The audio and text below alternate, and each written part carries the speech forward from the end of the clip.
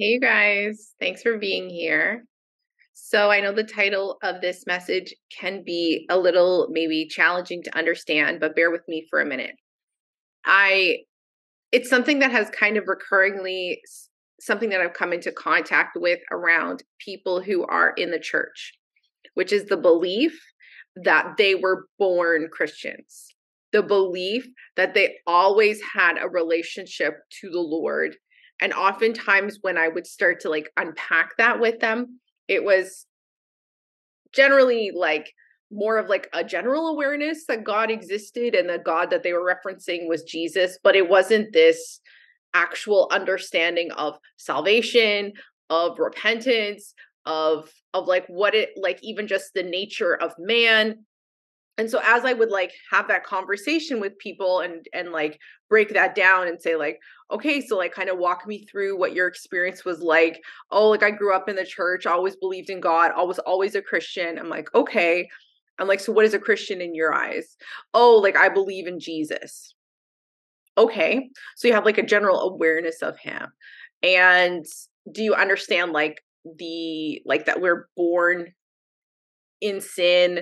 Do you understand the origin of it in do you, when you started to unpack that stuff, it started to become very clear that there was actually not really a grasp of that. Sometimes there was, later on they started to kind of get a better sense of that, but in some cases they still kind of wanted their life to seem like it had the fluidity of Christianity their whole life. And I think to some degree we really don't do ourselves a service in that, because number one, you weren't really operating or living or even had come into a general awareness of Christ as Lord and Savior. That didn't actually happen. But because you were in and out of the church, you believe that made you a Christian, and it didn't. You get what I'm saying? Okay. So I felt like it would be important then to just do a message about this, because I don't know how many people still hold that belief. I know I've met a number of them, and I don't know if any of them are listening to these videos. So I also wanted to just do kind of a discussion a little bit around it, which is to say that I guess to kind of break down not just what is salvation, but what is the actual process. So if I've already grown up in the church and I've already been surrounded by people who are professing Christians, so how does that make me different than if I'm still in the church? And I kind of think that God exists, and I know we call God Jesus, and so what is that? So I think the fundamental piece to start with is just why do we need a Lord and Savior? Why do you need one? If you already born into it, and if you never really lived or operated outside of the will of God, then do you get what I'm saying? Where was the starting point? So at a month old, you recognize the Lord? No, just because you were baptized as a baby, which I'm not going into that. I've said it indirectly. I'll say it very clearly now. I do not support the Catholic faith in any respect of the word, and I would not constitute them as having an understanding of the gospel. Doesn't mean that there aren't people within the faith who maybe have variations within understanding. I would not dismiss that completely and say that maybe there are some who don't hold to just the traditions and the orthodox and the beliefs of Catholicism in general. However, in general, I would not constitute that as somebody who has actual faith in Christ and an understanding of the gospel. It's a different gospel is how I would constitute it. You can put your comments down, but it's still that's where I stand on that issue. So why do we need a savior? If I was born into the church and I always believed in God, why do I need a savior, right? So then this is when we can go back and we look at Genesis and we look at the fallen nature of man. We look at Adam and Eve coming out of relationship to God based on the original sin, right? So in taking the apple or the fruit, we don't have specifics around that, but taking the fruit that they were forbidden to eat and consuming it, breaking the relationship with God based on that. If you eat of this, you will surely die. This happening, the spiritual death that took place, the death of the relationship, the separation with God.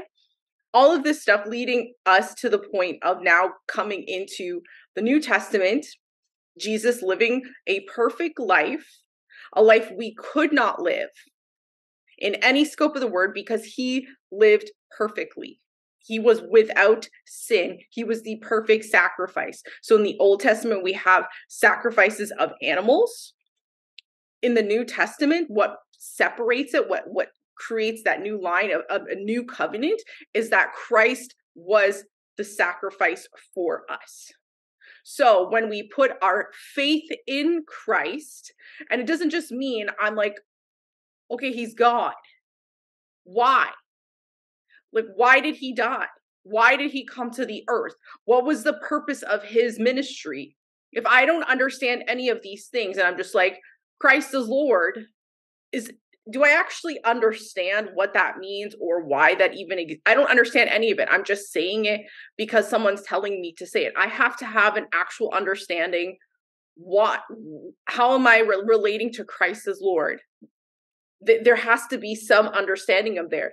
And if you don't understand why Christ had to live the perfect life and die as a sacrifice, so if I don't recognize him as the perfect sacrifice in order for God's wrath to be poured out on him, which was to really create justice in the fact that we were living out of relationship with God in the way that we were intended to.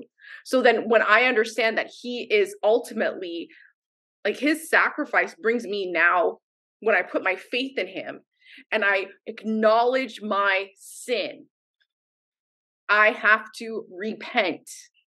I'm going to put a whole bunch of scriptures in the comments section just so you can use that as reference points. So there will be like no confusion and I will fully specify. But when I understand that because of the original sin, I'm born into sin, which means I didn't come into this world as a faithful believer. No, I came in as a sinner. And I have to put my faith in Christ. And I have to say, I understand that he is Lord of my life. I repent of the sins that I have engaged in so that I can accept him as Lord and Savior and move forward in my new relationship with him. The good news of the gospel is that when I put my faith in Christ, Christ alone, I will be saved. It's great news, but it is something that there has to be a level of awareness. Do I understand why I believe Christ is Lord? Is there an understanding that I cannot just lose my salvation like this because I've put my faith in Christ? Oftentimes that doesn't happen. And instead, what seems to be prevalent, and I'm not sure if it's singularly people who come from the Catholic faith. I don't want to assume that. Sometimes it seems like there's some variation in there. But what often seems to happen is that people come from potentially the Catholic faith. They are baptized as a baby. They're confirmed at whatever age they're intended to be confirmed in. And they walk through life and there's like still zero real fundamental understanding or awareness of like their part in it. They just, no, I've just been living as a Christian my whole life. And it's like, where is the example of this in scripture that we see that anybody was born into it, that nobody had a actual point of conversion, like that they just didn't have any conversation. It was just like, yeah, do you believe this? Okay, you're in. Why do you need to be in? Do you understand the gospel? Do you understand the good news? Do you understand who Christ is? Do you understand why we need him? Like, what is the point of having a Lord and Savior if we don't even have any type of understanding that we need it too? So, I know sometimes it can seem very, appealing to just kind of profess to have a religion, a faith, based on the fact that I've grown up in the church, I've grown up around God, or my parents reference God. That does not put you in relationship to him. It doesn't. There's legitimately a point of repentance that there has to come to, and then an understanding of why I need a savior. And then when I put my faith in Christ, that exchange, then there's baptism. We're not saved through baptism. However, that is still part of the process. That's still referenced in various ways. Sacrament, a public declaration before others, but it's also a commandment. We are commanded to be baptized. Are we commanded to be baptized before the declaration or an understanding? No. And there's no model of that.